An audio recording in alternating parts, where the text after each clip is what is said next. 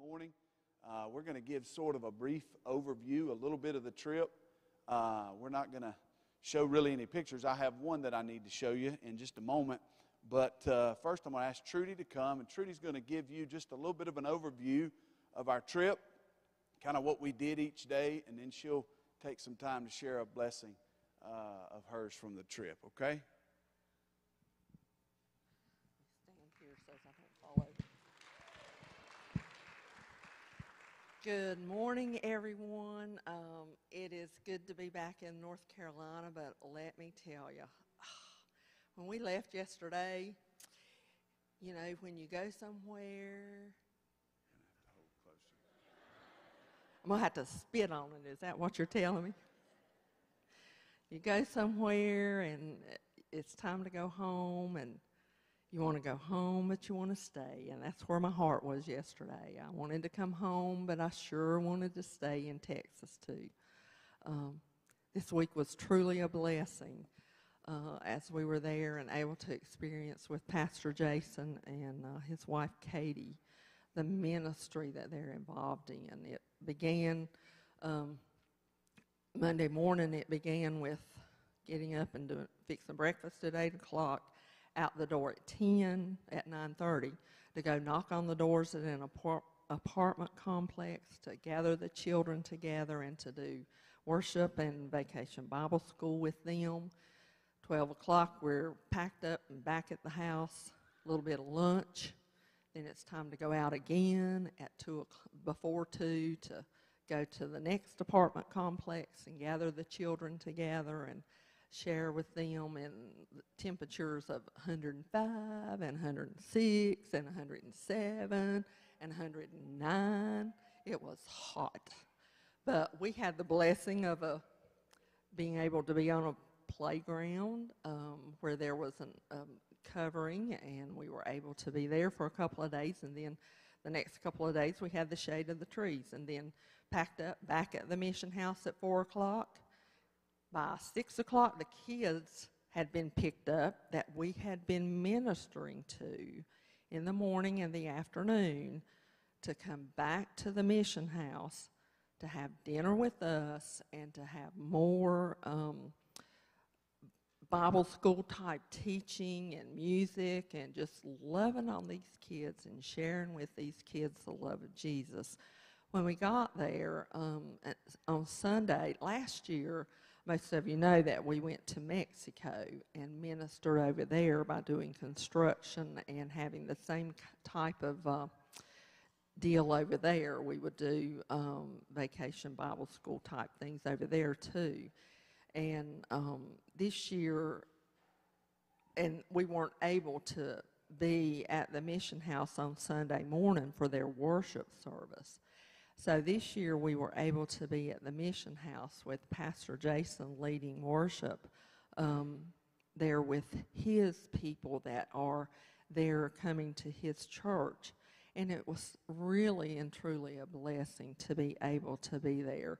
One thing that was different this year with us was going and getting the kids and bringing them back to the mission house in the evenings to be with us and to fellowship more with us. And in doing that, we were able to have a women's group a small group that we did a Bible study with this year.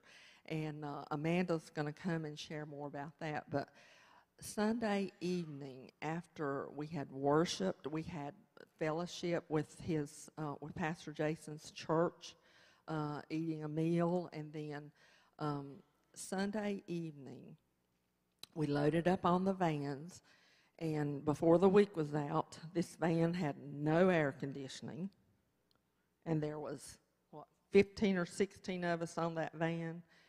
It was over 100 degrees, and it was hot. But we loaded up on the vans on Sunday evening. I think this was one highlight. There were so many. Jeremy's going to share with you about just a special blessing that he had. But there were so many blessings. But for me, one special time was loading up in the van on Sunday evening and going over to the apartment complex. And there in the graveled parking lot where we would be ministering with those kids to prayer walk that area, to pray for the weak, to pray for those kids. See, a lot of the kids that would be there on in the afternoons at that apartment complex we had ministered to last year. So we knew a lot of the faces. They knew our face. They were thrilled that we were back. Pastor Jason said that they'll start talking about it next week. Now, when is Olivet coming back? When is that group coming back? It'll maybe a year before we're back. But they are already talking about us being back there. And we loved them so much. And as we walked that parking lot and prayed for what the Lord would do, not what we would do for the week, but what God would do, what we would see him, how we would see him working in that area. Pastor Jason and Katie have a love for those kids that it takes a special person to do that. God has to do that through them, and he is doing a marvelous work there. I pray that you would continue to pray with us as we pray for them. I have to tell you, I will not tell you no lie, I am totally and completely exhausted this morning. And it was exhausting. It was hot and it was exhausting. We got back about 1 o'clock this morning. But I am telling you, exhaustion for Jesus Christ is better than any exhaustion for Trudy that there can ever be. I'll be exhausted for him the rest of my life in trying to be obedient to what he calls me to do. It may not be in Texas again. It may be right here in my backyard. But I want to be obedient to what he calls me to do. It was a marvelous trip. It was a trip that I connected to this year more so than last year, and I just praise the Lord for the opportunity. You continue to pray for their ministry and for our ministry as we continue to help them there in Texas.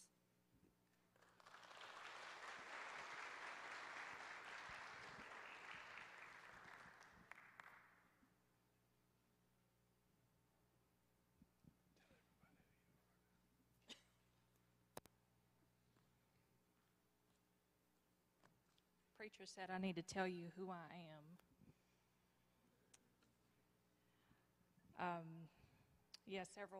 Several months ago, he asked if I would do a women's Bible study at the mission, and I was like, this was our first mission trip ever, mine and my husband's first mission trip ever, and I was like, I don't even know how to do mission trip. But I had told Trudy several months ago that our Sunday school was talking about the book of Ruth. And Pastor Matt had done a study also on the book of Ruth. And I was telling her, I said, we must really need to know this book of Ruth. So that's what I took those ladies for 4 days, and we broke down the book of Ruth. But before I tell you about that, I just wanted to read from Acts chapter 2, verse 46 and 47. And it says, so continuing daily with one accord in the temple and breaking bread from house to house, they ate their food with gladness and simplicity of heart, praising God and having favor with all the people. And the Lord added to the church daily those who were being saved. And we saw that this week. We saw that, I'm a visual learner, and that was exactly what happened. That we broke bread with these people, and God added to the house. We took the women into Katie and Jason's home. We had our meal there away from the children. And we used that alone time, and we broke down the book of Ruth. And then when I would tell the guys when we would have like a debriefing in the afternoon, I said, those girls are just clinging on the book of Ruth like Young and the Restless. That it was just a love story, that they asked me, they was like, what's going to happen next? They were so hungry to know what was going to happen next. And it was just a blessing. And I said, it's shameful for us that we are not as hungry as for the Word of God as those women were. These women, they opened up about their issues. When they had different issues that they brought out, they had depression. They were battling depression because of situations they were in. One lady was battling a drug addiction, and you could tell from her past that she had scars up her arm where she had cut herself. She had done, cutting. They had women that kids had been taken away because of their drug use. We had women that had rebellious kids. We had women that had children with special needs, and that was hard on them, with their special needs child. They had broken homes where dads were missing, or maybe both parents were missing, and maybe the kids were being raised by grandparents. They also would open up about maybe they had friends with bad habits. They had people in their homes that would drink, that would do drugs, and it was hard for them to be in a church environment knowing what they would go home to. They would say, we heard one of the ladies from our group ask us to pray because she knew her husband was going to be out, and she was afraid that he was going to be drunk driving that night. And to warn her kids, Daddy's been drinking, so you know what to expect. They also had struggles with living without things, living without maybe basic necessities. One lady, she had a home of 5. There was 5 in her home. She had no washer or dryer. They did have a clothesline outside their apartment complex, but she would, for 5 people, hand wash all of their clothes, all of their sheets, all their towels were all hand washed. And then she could lie dry her clothes. But even just basic needs, you could tell that when she came to dinner that she just ate so much because maybe that's the best meal that she's had all day, or maybe the only meal that she's had all day. But in the book of Ruth, they saw Ruth's loyalty and faithfulness to her family, which encouraged them not to give up due to their circumstances. They didn't want to be a victim of their circumstances anymore. Because, in the book of Ruth, she had people die in her family too. She had tragic things happen, and she overcame them. And they would come back the next day, and what we had discussed in the book of Ruth, they would tell what they had learned. They would tell us how they had shared those stories with. One lady had shared what she had learned with her husband. One lady, and she had shared what she had learned with her family over the phone or with her kids. And she would just, they were, because I would tell these women, just like Ruth, don't you give up. And then one lady that's real battling depression, she just repeated that when she had gotten home, just don't give up. And it was very encouraging to see how they shared with their families. And then at the end, at the end of the book of Ruth, then we explain how the book of Ruth mimics the Christ in his church, and really brought it together for them. And that was a special thing for them to look at it, not just as a love story, but as how Christ loves the church. And then also, one of the things that the kids did for us is they had little notes on all of our beds when we got there, and little pictures. little pictures and little thank you notes when we got there. That was so sweet. And, yeah, so I think when me and Brian were at the airport, we're like, we're coming back here very soon. I don't know if it's going to be next July. It may be Christmas. It may be, I don't know. But we just had a bond, and it was very hard to say goodbye to Texas. It was very hard. But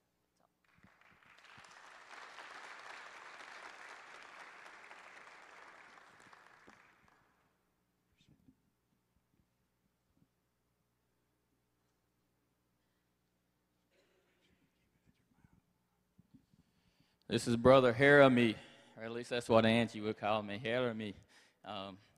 Man, what a blessing this trip was this time. As I said, last year was a blessing, but man, this year it just seemed like we had such a bond with these kids. You know, we went in trying to grow these kids, and it just amazes me how much we grow ourselves on these trips. I got to experience so many firsts this time. First of all, man, I was just studying my Bible a little bit one day. I was flipping through, and I really wasn't even sure what I was going to be studying. I was looking around in Ephesians, and I had a couple of little notes wrote out beside of me. And there was this little boy came up beside me and said, "Hey, what you doing?" I said, "I'm just studying a little bit, man." He said, "Well, where's your notes?" I said, "Well, they're right here." He says, "Oh, okay." And man, he says, "Man, how do you be saved?" And so I opened up the book to Romans, and I kind of led him down Romans Road, man, and I started talking to him. I said, "Man, would you like to accept Christ?" And he said, "Yes." So, man, we just, I had my first time. God used me. It wasn't me. God prepared this heart ahead of time. God used me to help to lead another brother to Christ. His name was Angel. A couple of days later, I had another opportunity, another first. I just had the first opportunity to help lead a brother to Christ. Well, now the Lord's put another brother in my heart, and he's come to me. This brother, his first language is not English, it's Spanish. So, man, there's a translation. You know, I'm afraid I'm going to lose something in translation. So we've got this brother there named Arturo, which was kind of in the same boat as these guys last year when we were there, but this past year he accepted Christ. So he came in, and he was my translator and my mediator for this guy. And this guy also came to the Lord that day. So, man, not only once, but twice did I get to be a vessel for God, just to share his word to these people and just to help them to lead them to Christ. But God had already done the work beforehand. You could see him working in their hearts. You could tell they were struggling with it. And he just put it out there, and I thank him for preparing me for that, because I was literally scared to death. And if it wasn't for him preparing it, I know that it wouldn't have been done. And also, not only did I get to help to lead these guys, but I also got to experience baptizing these guys before I left. I actually got to do my first baptism. And if you see pictures, I'm not putting chloroform on their mouth. It is actually just a washcloth, because I know that's what you're going to be thinking, because that's what it looks like. But I did get to baptize these guys. And, it tells us that's what we're to do, to go out, and we're supposed to baptize in the name of the Father, the Son, and the Holy Spirit, right? Not just me, you guys, anybody from the team, just anybody, right? Anywhere in the world, not Texas.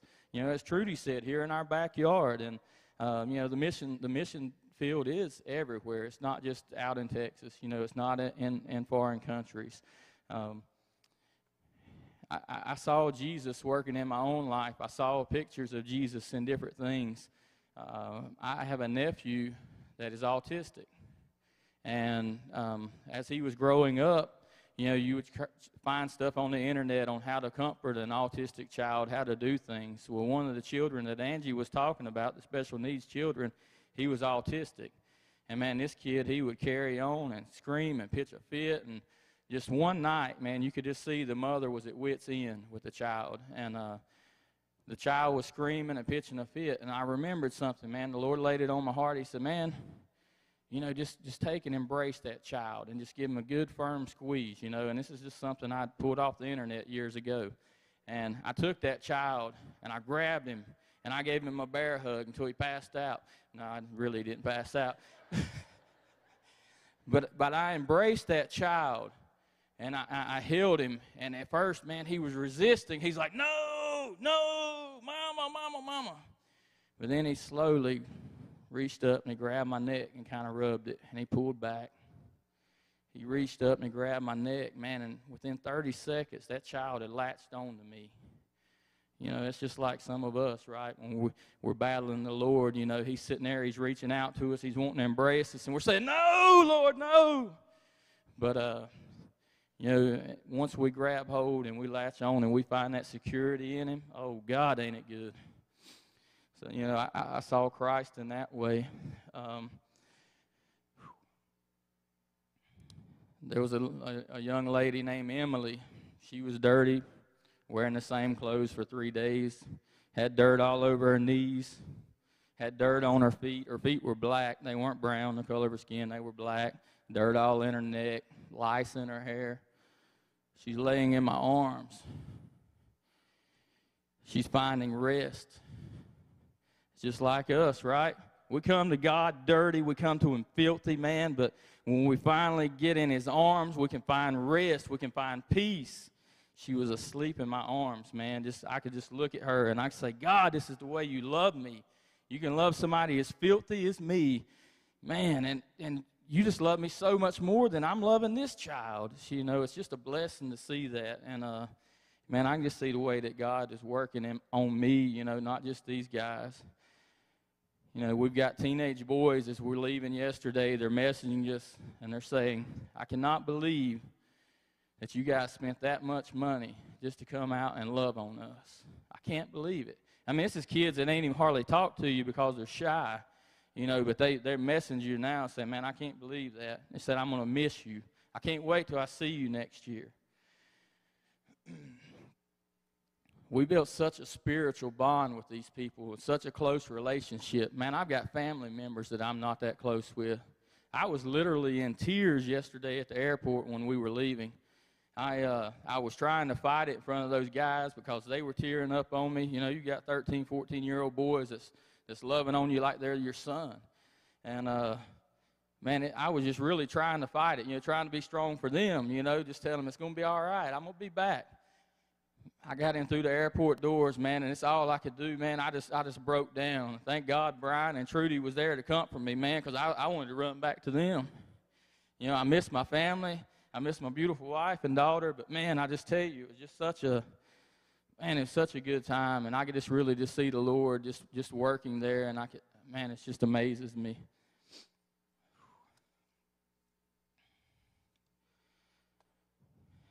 I would like to give special recognition to our team. We got, if our team would stand up, those that went to Texas with us. We'll give these guys a hand.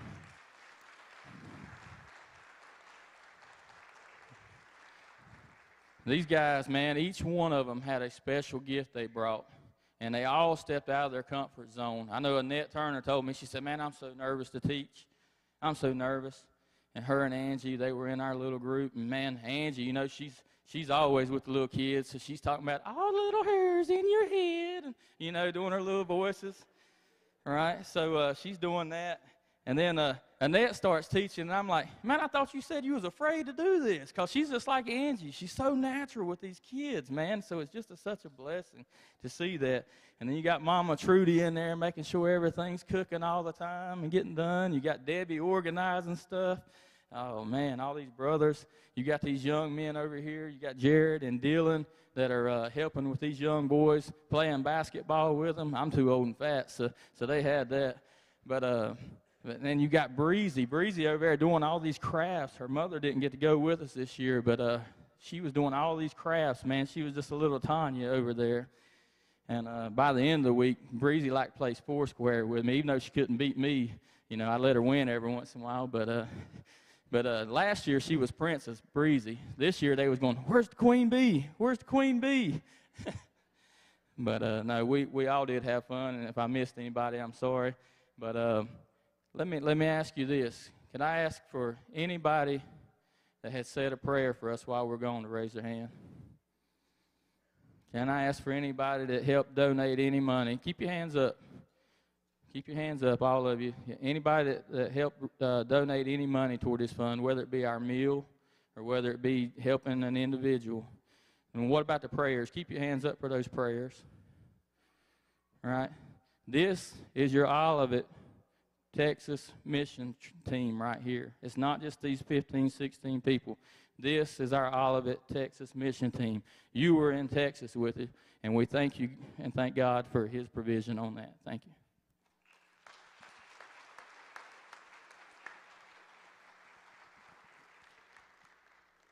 Well, thank you guys for sharing a little bit with us this morning, just to kind of give you an idea of what all went on this week. I want to ask you a question.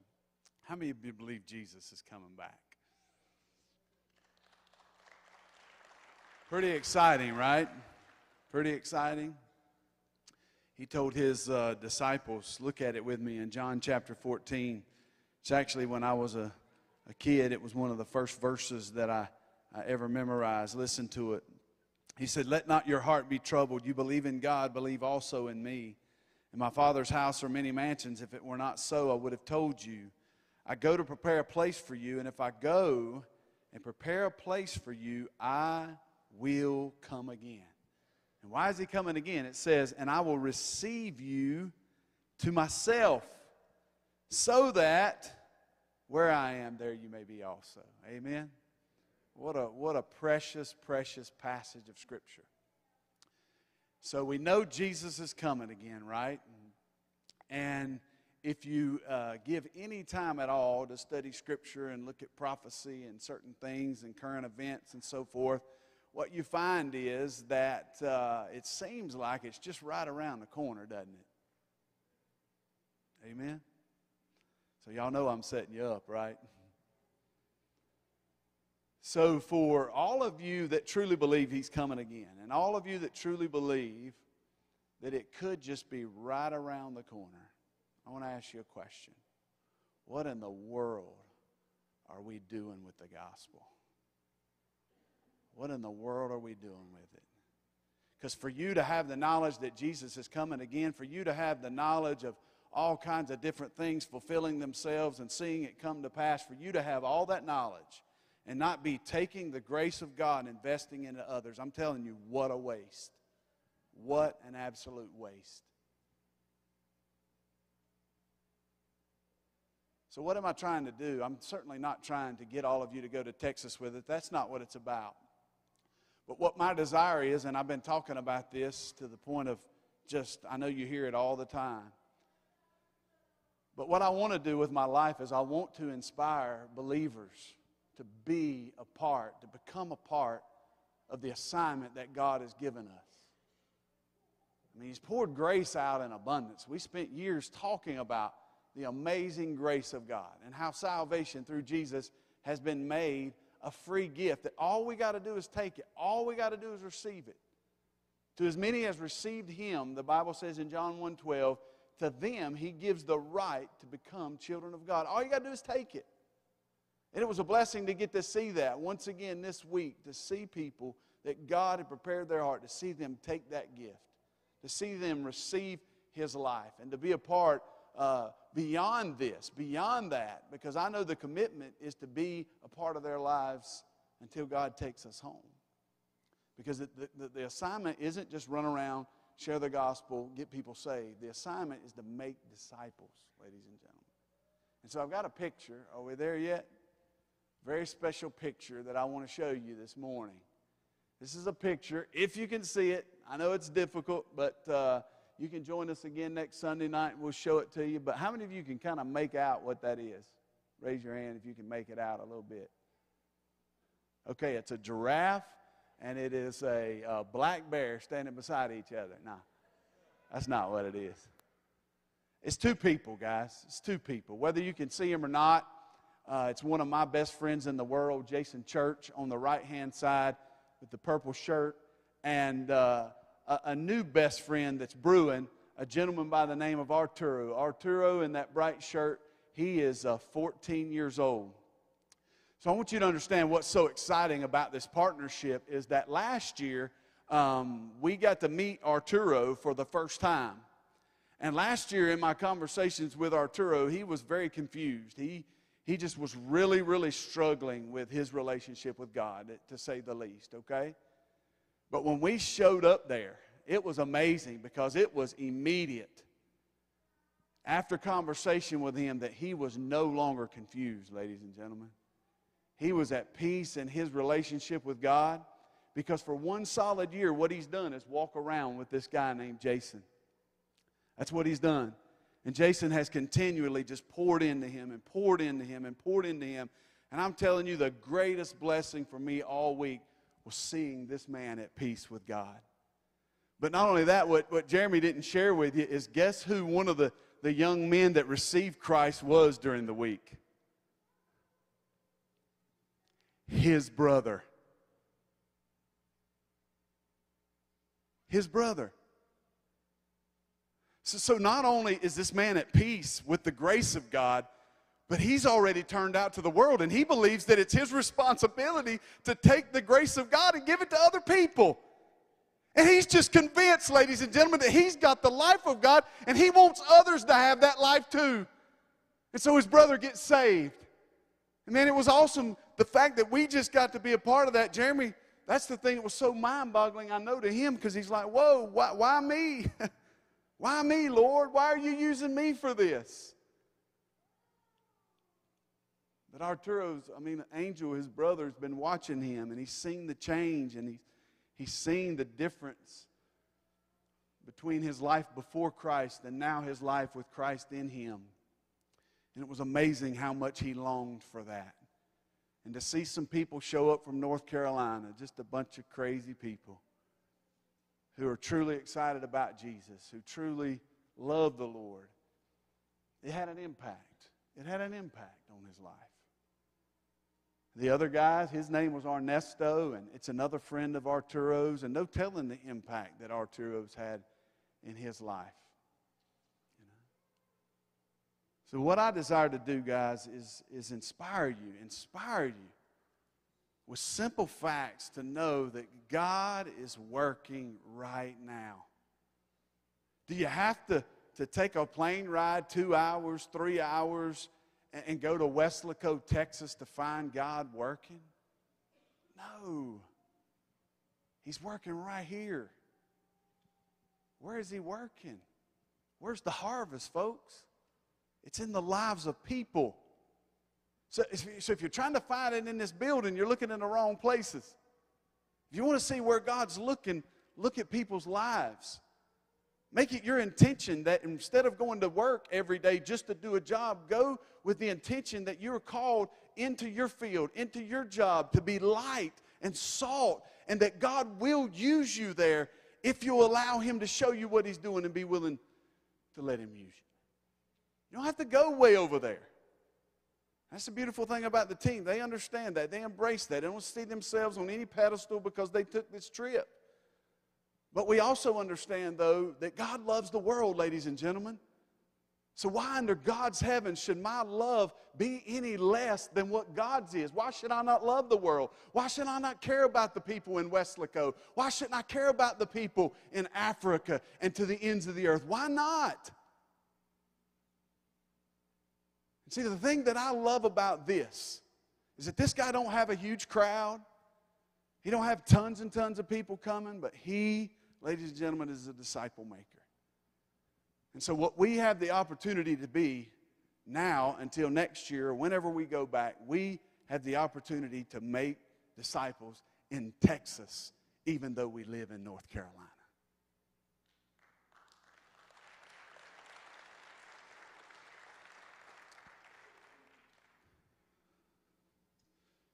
Is the grace of God amazing? Absolutely. Is the assignment that God has given us more amazing? Not more, but it's pretty amazing. Absolutely. But the problem is there are very few Christians who are embracing the assignment. Do they go to church? Yeah. Will they volunteer in the church? Yeah, many of them will. But will they embrace the assignment of God to make disciples? See, the amazing thing is that this might be the only disciple that Jason gets the opportunity to make. But if it's the disciple that God wanted him to make, so be it. Because we never know how far the next man's going to take it. We never know. I mean, he's already impacted his brother. He's already impacting his friends. Who knows what a 14-year-old is going to do for the glory of God if he'll surrender himself and let God use him? Who knows? So the impact of investing in one person is far-reaching. It's far-reaching. So we get an opportunity to be there even though we're here. So I want to inspire you. Get out of the boat. Get out of the boat. I know it's scary. I know it's challenging. But one of the things the church has to do is repent of excuse making. I'm so sick of hearing believers say, well, I just can't talk about this stuff. Well, you've done a great job learning your job. You've done a great job at learning other things that you seem to be able to talk about. So, guys, listen. Let's stop making excuses. Here I am, send me, Lord. Send me where? Well, at my job. In all of my activities. Here I am, Lord. Send me, use me for your purpose. As you go, we go with purpose, right, church? We go with purpose, we go with hope, we go with excitement, knowing. See, that's the beautiful thing about going on a trip like that, is I know God's working there. So our prayer all week was just real simple. God, show us where you're working. So what should be our prayer now, today, this afternoon, tomorrow morning when we leave for work? God, show us what you're doing.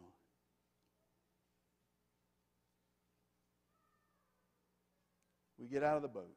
And the beautiful thing about being outside of the boat is we get to see God do things that only He can do. Right? I mean, who can save a soul?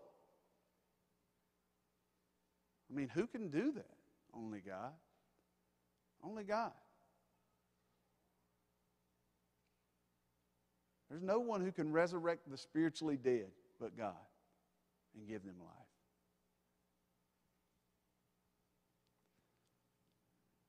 If you're here today and you have an extreme hunger in your life for God's Word and to know truth, I want you to understand something, and I want to give you a really interesting perspective. That if you're hungry to know God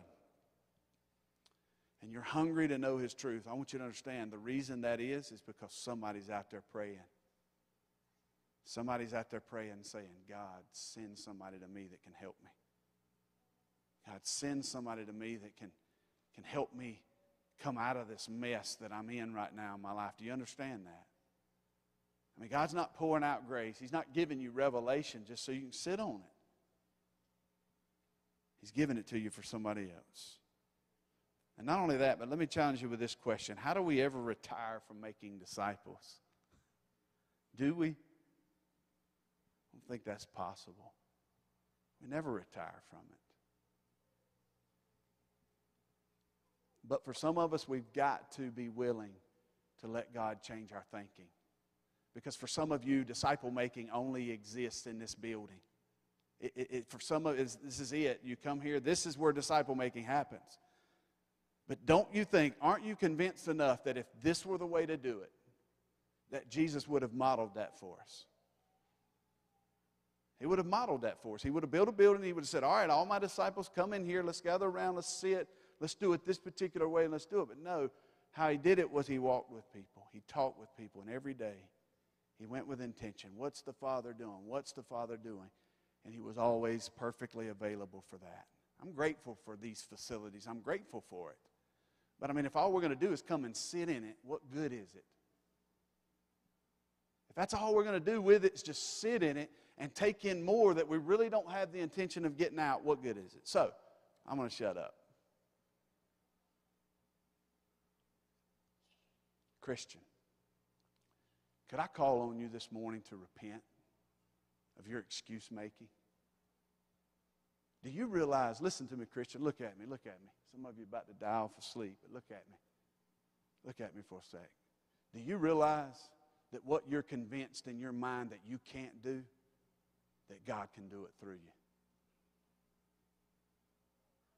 God can do it if we'll let Him.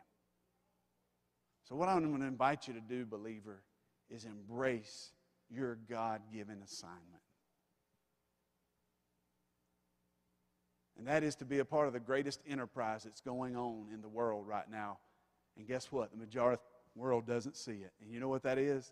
It's God building His church. It's God fulfilling His redemption's plan. And He's inviting all of His children to be a part of it. Will you embrace it? And for some of you, the assignment is not interesting because honestly, you've never received His life. You've never taken His forgiveness. You've never begun a relationship with Him. So I'm just giving you the opportunity once again. Because Jesus says, "Come unto me, all ye who are weary and heavy laden, and I will give you rest." If you're beat down with trying to be good enough, you're beat down with trying to live up to all these religious expectations that somehow through life have been put on you, why don't you just leave it behind you and embrace Jesus and begin to experience the life, the abundant life that He has for you. Let's bow for prayer. Father, thank you this week for just the opportunity, Lord. Once again. God, I'm excited about today. I'm excited about tomorrow because, Lord, same thing. Same thing, Lord. I don't want my life to be any different. I want people to be able to look at me. I want to be able to look them in the eye and say, "You want to know how to do it? Look at me. Imitate me." God, I want to be that kind of example. I don't want to be one of these that just plays the church game, God. I don't want to be the one that just lives however he wants to live and then comes in and puts a smile on his face and dresses up and acts as if everything's okay. Because, Lord, that's not what it's all about. So, Father, I'm praying for believers that we, like Arturo, a 14-year-old, will embrace our assignment from you. God, that we would repent of any excuse that we're making of what we can't do or, "Oh, I just don't have that gift," Lord. All these little things that we want to make excuses about. Lord, every one of us can talk. Every one of us can talk about the things that we know about. And so, Lord, we have no excuse. The problem is, Lord, many of us are just ignorant and we're not willing to put in the time and the sacrifice to learn truly what your word is saying. So, God, help us. Help your church. Bring it to life, Lord. That we can be the light and the salt that you said that we are. In Jesus' name we pray. Amen.